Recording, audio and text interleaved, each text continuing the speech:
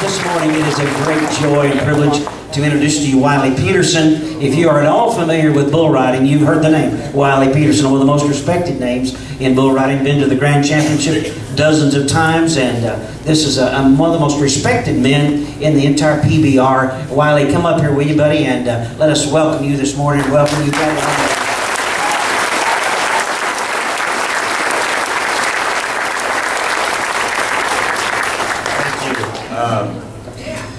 Well, I'm from Idaho. It's a long way from here. It was a long walk. You know, I got saved when I was about 12, and the way that happened was I just wanted to know how I could get to heaven because I didn't want to go to hell. So I asked my mom, and she wasn't really a Christian, but she knew somebody who was. So she went and asked that lady, and the lady said, well, you just have to ask Jesus into your heart and you go to heaven. Well, that's easy enough. So I asked Jesus into my heart every night. I thought he got out, I guess, but I didn't know what that meant. That was about it. I believed in God, and that's as far as my relationship went with God. And I saw church as, you go and listen to some boring guy talk about what you should do and what you shouldn't do, and it was kind of stale and boring to me, and I did everything I could to avoid church, basically. But if you would have asked me, are you a Christian, I would have said, yeah, I'm a Christian. There was no evidence in my life whatsoever. So this went on for about 6 years, growing up. Kids, everything, so you don't really need anybody to tell you how to do things. So, just kind of growing up, going through high school and that, and bull riding. Bull riding was my God, I would say. Everything I did revolved around riding bulls, and I get to about 18 years old, and I just know that something's missing. I still don't feel like I really know for sure that I would go to heaven. And you, as a bull riding makes you face death. You've got to be comfortable with dying if you're going to ride bulls. So I was struggling with that. I didn't want to die yet. So I just kind of, again, struggling and kind of getting with the wrong crowd and kind of heading down the wrong road. I knew that wasn't right. I knew that wasn't going to help me, and I ended up getting in trouble. I disobeyed my mom, and fairly serious. And so her punishment was that I had to go to church. I'm like, all right, I'll go to church. I guess it's better than getting grounded. So I said, all right, I'll go to church with you. She just started going to this church, and so I go, and that day I was blown away by what I seen. I saw people who were passionately in love with God, and it freaked me out a little bit, I'll be honest, because they were raising their hands, and there were people crying, and I'm like, I was looking at the pastor like, what is he doing to these people? He's got some sort of spell on them or something, And then it was time, the worship was over, and the pastor said, hey, take a minute and greet each other. And man, it turned into like a huge hug fest. So I got all these people, all these strangers coming at me, like, and I was thinking, whoa! But it overwhelmed me just seeing the relationship and the passion that these people had for God. I knew that that was real. To me, it was evident that there was the living God in their presence, And from that day on, I said, that's where I need to be. That's what I need to know. What these people have is what I want. And I committed my life to God at age, I would say 18. So I asked Jesus in my heart at age 12, but I really committed my life to God at age 18. And from then on, there was this hunger in me to know God more. And I really appreciate the fact that at that church, the pastor, he was very big on the Word of God and the Spirit of God, working hand in hand, working together. So he really impacted me and explained to me the importance of the Word of God, of knowing the Word of God. Because before that, I didn't read the Bible. I didn't have a Bible. I didn't even know where to start in the Bible. I thought the Bible was something that the pastor was supposed to read and tell us what it said. And I started to get into the Word of God and really had a reverence and a respect for the Word of God. It's the Word of God. I mean, it is God's Word written down on paper for us to study and know and meditate. And I wanted to know, when people come up to me and they say, what happened to you? What are you religious now? I could explain, no, it's not religion. I don't like religion. I'm in a relationship. And I could explain to them the hope, why I had hope, because I was studying the Word of God. And I think that's so crucial for us as Christians, is that we have to realize just how important the Word of God is in our life. We take it so casual because, I mean, there's probably dozens, hundreds of Bibles just laying around.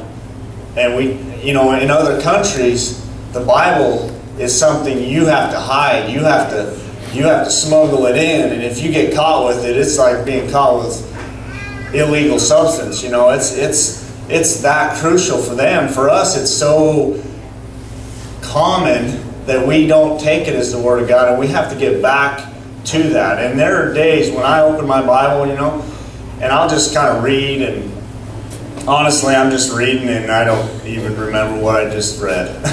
And I have to go and I have to pray. I say, Lord, this is your Word. Before you open the Word, just ask God, Father, speak to me right now, because I know this is your Word. Really make it an important thing in your life, and realize how important that Word of God is, because there are people who have lived and died so that we can have our Bibles. And the Word of God, if we, in the Bible it says the Word of God is living and powerful, sharper than any two-edged sword, able to divide. In my mind, it's able to cut out cancer, right? Is the way I kind of look at it. We have cancer in us, and the Word of God is able to, with precision, is able to cut that stuff out, and it helps us to realize what it is in our lives that are keeping us from God's best, and keeping us from being a blessing to other people. And if we can realize just how important the Word of God is in our life, and really ask the Lord to speak to us, as we read, speak to me and show me what it is that I need to know in this particular part of the Bible, or whatever it is. It's amazing how He will speak in right where you're at. You can read the Bible hundreds of times through, and you read it again, and something will catch you, and it'll just speak to you, and it'll change your life. And I've heard it said that as a Christian, we sometimes, or all the time, we are sometimes the only Bible that most people will ever read. And if we don't know the Word of God, there's no way that we can live it out. So, my encouragement is, for myself and for you, is to get back to having that reverence for the Word of God. Don't just get in the Word of God when you're at service on Sunday. Don't expect the pastor to tell you what the Word of God says. Get in the Word of God and ask God to speak to you as you read it. And really make that time. Set everything else aside. All your problems and all your cares and all your distractions. Set it aside and really focus on meditating. Meditating in the Bible, it just means you're chewing it. It's like a cow chewing its cud. You chew on that stuff and you take it in and you say, all right, what is this saying to me? Father, what are you saying to me right now? What do you want me to do? How am I treating my wife? How am I treating my husband? How am I treating my neighbor? Am I being the person that you've asked me to be? Am I living up to this? Because what did Jesus say about the Word of God? He said, you don't know me unless you obey me, right? You know of me, but you don't know me unless you're really obeying what I say. And that's the true test. But how can we know what He says unless we get in the Word of God and we pray about it too? Because His Holy Spirit speaks to us. God is speaking to us all the time. You know, His written Word is written down. That never changes. But His words that He speaks to us as we read, that's what we have to kind of lead. You know, like that's what guides us through the paths of life that you know, we never know what's going to happen. But the Word of God is our solid foundation. We can stand on that. So I just want to encourage you guys to have that mindset that I need to get in the Word of God. It is crucial for me to know God's Word, to read it, and to really make that put that on high. That's the Word of God. That's the most important thing that you'll ever have in your hand, is the Word of God. So with that, I want to have Todd Pierce. He's our pastor. He's the chaplain of the PBR, and he's been instrumental for every one of us bull riders on tour, because we're gone every weekend riding bulls, and there's a lot of temptations in the world of bull riding, and he kind of helps keep us. He disciples us, and he keeps us grounded, and he keeps us moving forward, and he challenges us to step out of our comfort zone. This is not comfortable for me to do, but he pushes us and he encourages us to get out there and share the Word of God and share God's love with people. And so this guy right here, he's got an awesome word for us today, and I'm going to turn it over to Todd.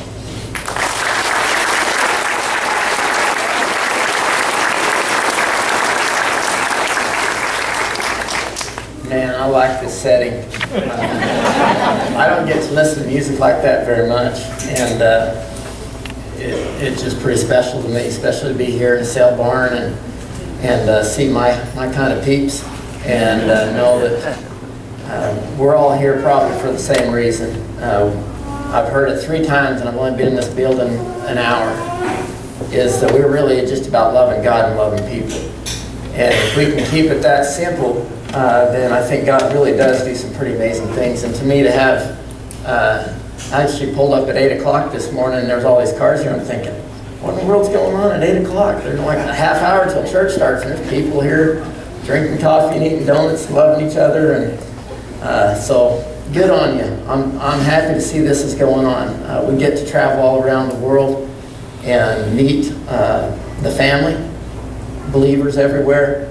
And it's neat to see the unity that we really do have because of Jesus. He's what makes us unified. We all look a little different. You guys talk really different. But we're all centered on the same living God, and that's Jesus. And so I love what Wiley spoke on. I think, what do they say? You give a man a fish, he eats for a day. You teach a man to fish, he drinks all day. I saw that on a shirt. I thought that was cute. But yeah, it's great for us to be able to come here and get in a place, and I understand that Scotty's just a great Bible teacher, and he's just about as real as they come.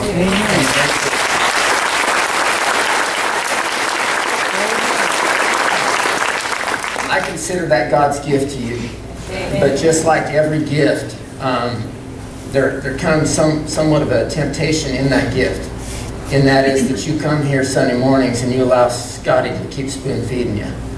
And what Wiley has challenged you on and me on, again, is that isn't what our Father's intent was. He did give teachers, He gave pastors, He gave all sorts of different giftings to build you guys up so that you can go and do the work of the ministry. But He never wanted us to bypass that, us having to go to Him and hear from Him directly. Amen. And I'm glad that I can pick up my phone and I can call my sons and I can say, son, did you notice that rail, top rail was knocked off? I noticed when I was leaving this morning, would you get that fixed? I don't want to have to call my secretary to go tell my son what, you know what I'm saying? Because as a father, I don't just want to give him instructions, but I could relay that through somebody else. Okay, John, go do this. But there's other things that he's got to hear from me. And there's things that you have got to hear from God as a father, straight to you, not through Scotty. You need to be in your personal time, in His Word, hearing what He has to say, about who you are, who He is, and what His plan is. Because as simple as it sounds, that we can love God with all our heart, our soul, and our mind, and then love others as ourselves. That sounds so simple. Just love God and love people. Simple, simple, right? It ain't that simple, because I have a hard time loving some people. And if I say it's simple and I actually hold myself to the standard that God has set for me, we as a group of writers have been looking in the book of 1 John and just being challenged by some of the words in there. And he says that if we say we love God but we don't love people, then we're a liar. Amen. And so I look at us as a church family and me as an individual and so many other people in my lives, and they're struggling intensely in relationships. And even the people that they say they love, they're not showing love towards those people. And so I'm going to give you just a couple nuggets of truth, but that maybe you can apply to, if this is really what we're charged to do, is just love people, then what is it that's making it so difficult for us to do that? And how much time do we got? Are we good until they start beating the door down to get in for the next service? Before I go into that, I just remembered something. I've had learning disabilities most of my life, and couldn't read well. Really, really bad student, and so I always thought that I was I got a pass on having to study God's Word. I know how to read, it's just hard for me, and it's worked for me. And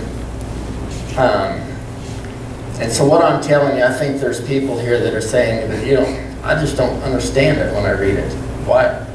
It doesn't make any sense to me. That's why I come and listen to Scotty, because he helps it make sense to me, and that's great. That is God's gift to you, to have that teacher.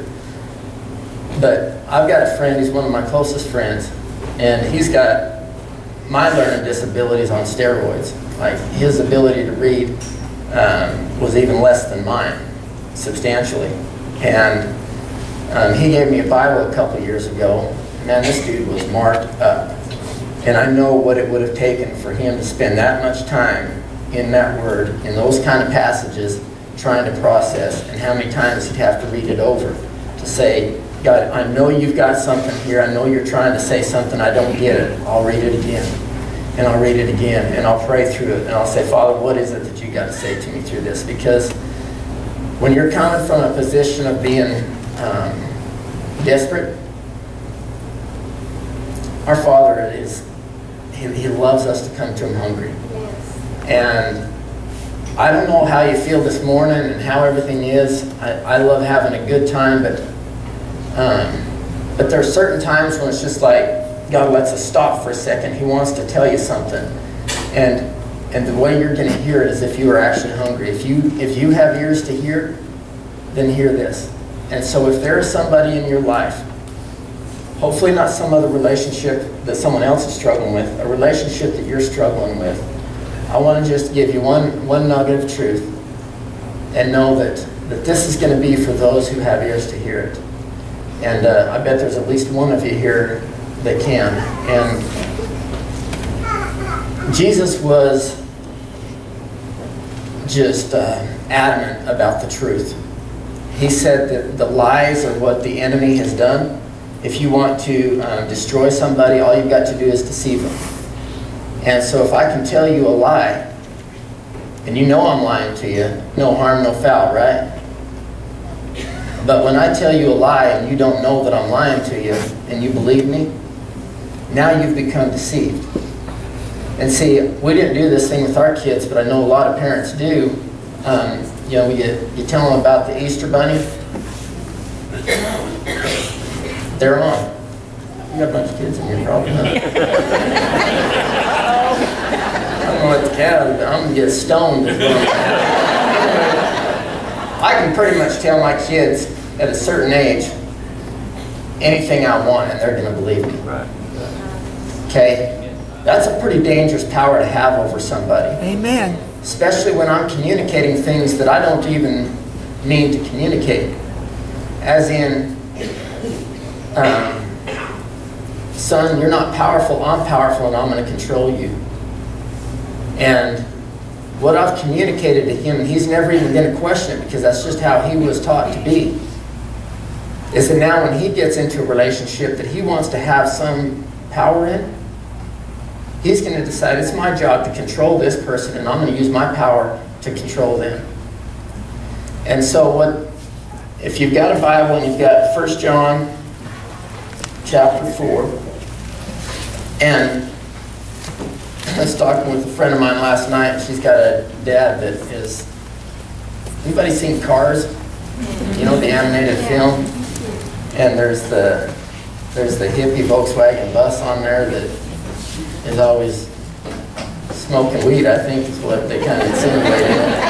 But he's smoking weed and he's always talking about the love, man. It's just all about the love.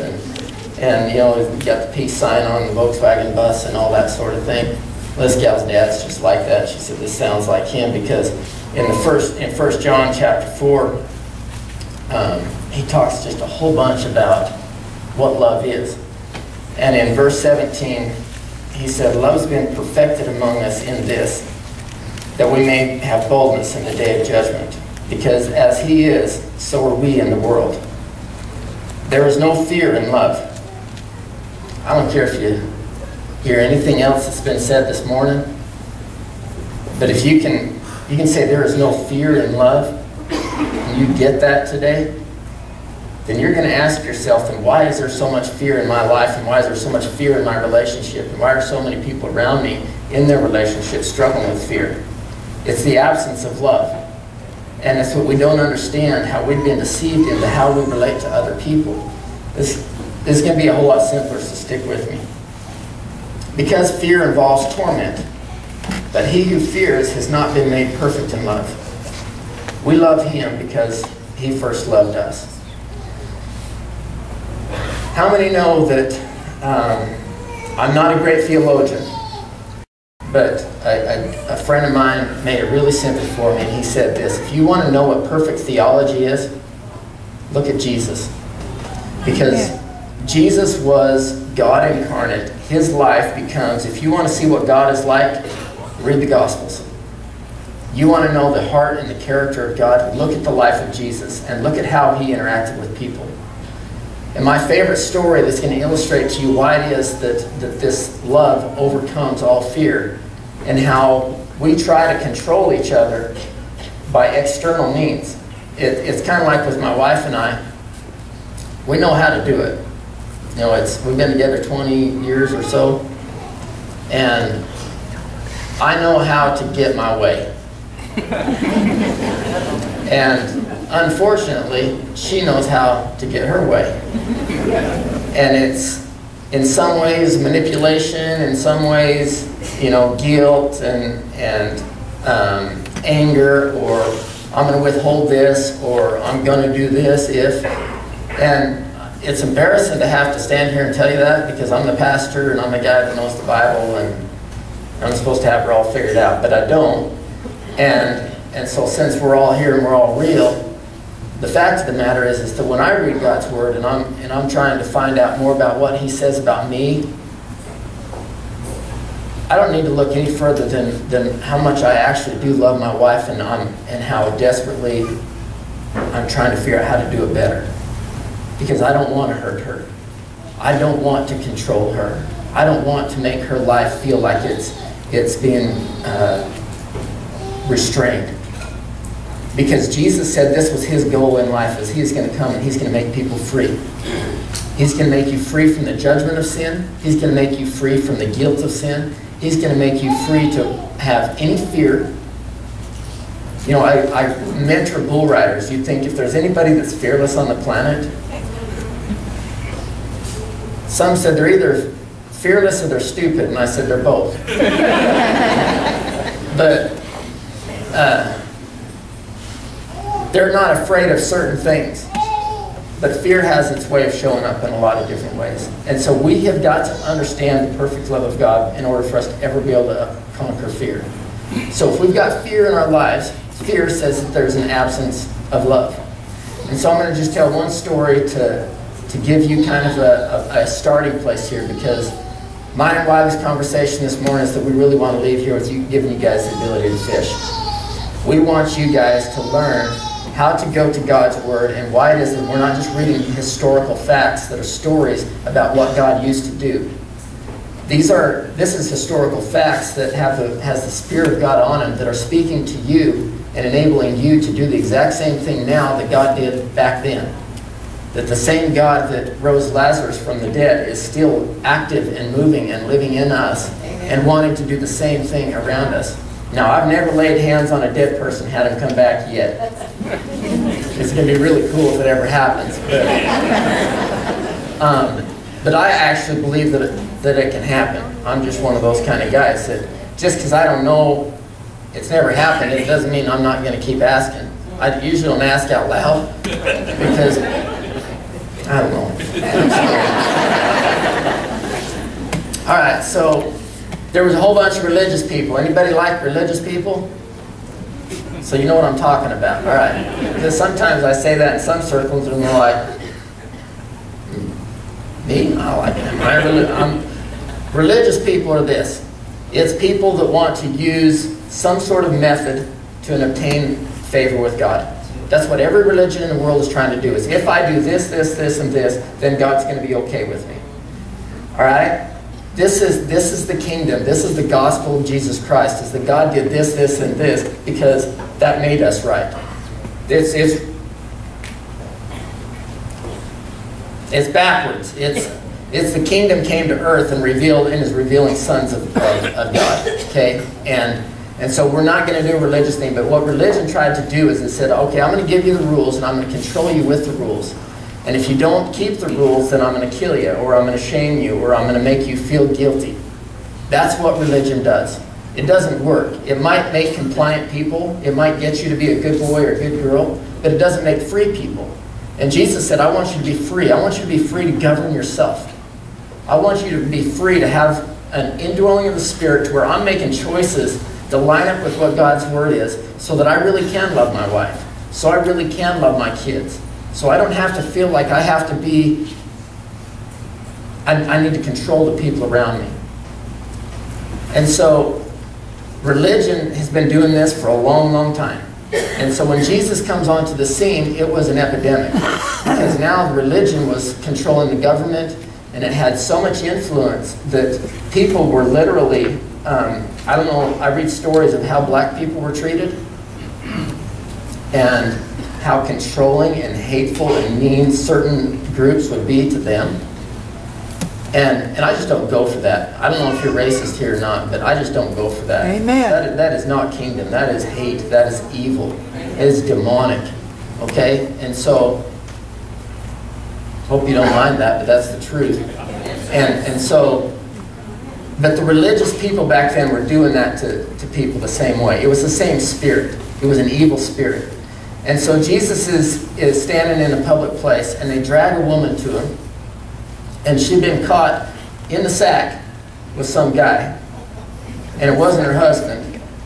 And so they drug her through the streets, shaming her, and threw her at Jesus' feet, and said, this woman was caught. We caught her. And she was in the sack with this guy, and the law says that anybody caught doing this is supposed to be stoned to death. And Jesus did not argue with him. He didn't say, challenge the rules. He didn't use fire with fire. He didn't try to use fear to overcome them, which I think he could have, actually. He just said, you're right. This is what it says. So those of you that are without sin, I want you to cast the first stone. This is my favorite story in the Bible because I've known what it's like to have religious people accuse me and show hate towards me, and I've heard the Word of God in the middle of it. And so when I read that story, that's not about a woman 2,000 years ago.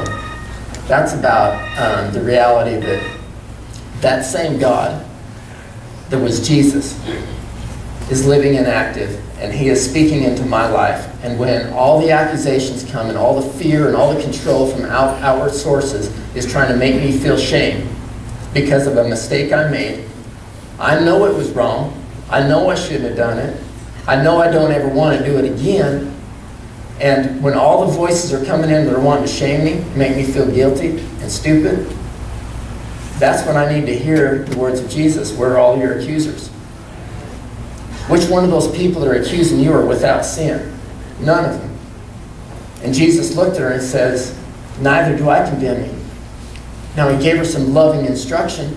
This wasn't a controlling God. I think God could control me if he wanted to. But he don't want to control me. That's right. Okay? He wants me to be able to control myself. It's part of the fruits of his Spirit. And Jesus said, now go sin no more. It's a liberating thing, and it's going to liberate you in your marriage. It's going to liberate you in your relationship with your kids when you just say these words. I can't control you. I can't change you. And if you put off the inevitable, you're either going to stay married because you're stuck, or, like my parents, after 40-something years, get a divorce. Your kids are going to find out that you can't control them,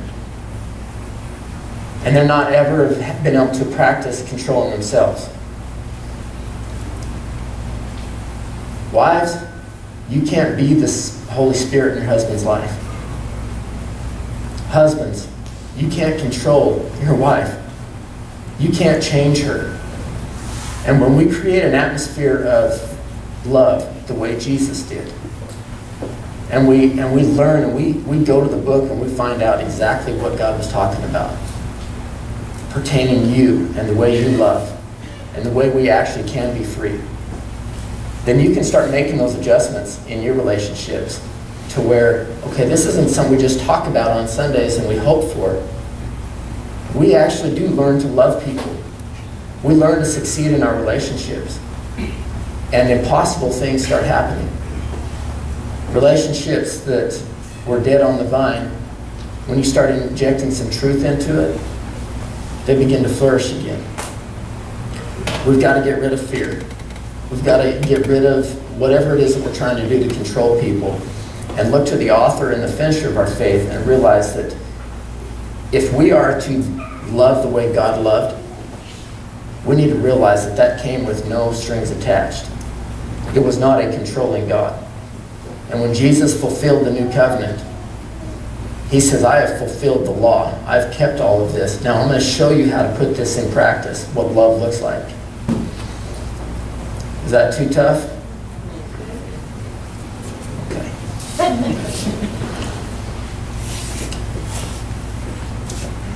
There is no fear in love, but perfect love casts out fear. Because fear involves torment. But he who fears has not been made perfect in love. I want everybody in this room to leave this place today free. And it's going to require a few things. First of all, if you're to love God with all your heart, your soul, and your mind, which is the first thing we've got to do, Amen. You need to realize that you need to respond to his love. He has loved you unconditionally. Your sin is what has separated you from him. It's your rebellion. You're not a victim. It's not someone else's fault. You can't blame anybody else. You are powerful. You are powerful because of the choices you made. And if you're willing to acknowledge that and say, God, I'm sorry for rebelling against you, and I want to receive your love into my life. Teach me to love people this way. Then it can all start with you today. And I know that there's plenty of people in this room that would love to pray for you. They would love to stand in agreement with you and say that, you know what, today's the day that you're going to turn a corner. You're not going to live your life like a victim, blaming what's wrong with your life on somebody else. You're going to realize that you're powerful and that God is going to meet you right here. But then those of you that are Christians, I want to be the guy that just keeps cheering you on and saying, come on, troops. And we are the family of God. We are the Bible that other people are reading, like Wiley said. We are the ones that are supposed to show the world what love looks like. And he says that they're going to know that you're my followers by the way you love each other. That's the evidence of a follower of Christ. But if you're anything like me, you believed some stuff when you were a kid that you didn't realize was wrong. And it was how to relate to people. And that love doesn't mean that I'm going to control them. And so if we can just get that far today and challenge yourself to say that, okay, obviously I've got some work to do here. I was modeled some things as a young child on how to relate to people, and I've actually never really questioned them. And you're living out those stories that you were told. I won't bring up the fairy tales anymore. But you never questioned them in the most crucial parts of your life, and that's why you're struggling so much with these relationships. It's because you're still practicing the things that you were told that were wrong. And this is a love letter written to you. Amen. And every bit of it reveals the heart of God. Amen. And when you are finally convinced of how much God loves you and His plans, then when you go to the book and you read the book, this is all about, Father, I need you to show me more about who you are and who I am. Amen. So that I can love people better. And it's in every page. It's in there. You've just got to come to it willing to eat it. I'm going to let Wiley close for us, and then I think you guys got songs and stuff too, but man, I like being here. And I know we got another service coming, so we can't just hang out all day, but keep going, man. And the fact that you're here already sets you apart from the masses, because you're here because you really do want to become a more faithful follower of Jesus. You do want to learn to love people better. So, congratulations.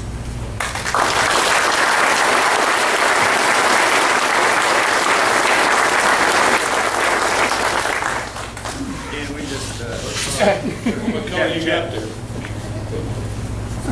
No, start that one. He's the man with the power. I'll shut you off. I'll shut you. I just want to kind of talk about a little bit about who we are. We're Riding High Ministries, and this ministry was started, probably 10 years ago, 15 years ago at the PBRs. Just the need for rider discipleship, church services for bull riders. We started opening the services up to the public, and we are continuing to grow. And we just love it if you guys would consider supporting our ministry. Mainly prayer. We definitely need a lot of prayer. You know, we're a bunch of bull riders trying to tell people about Jesus, so that's supernatural right there. But we would love it if you'd consider supporting our ministry financially and through prayer. You can go to ridinghhighministries.org to learn more about what we're doing in the country and in other countries. So there's a lot going on there, and we just love to hear your comments and get to visit with you on the way out. And with that, if you don't mind, I'd like to say just a real quick prayer over you. And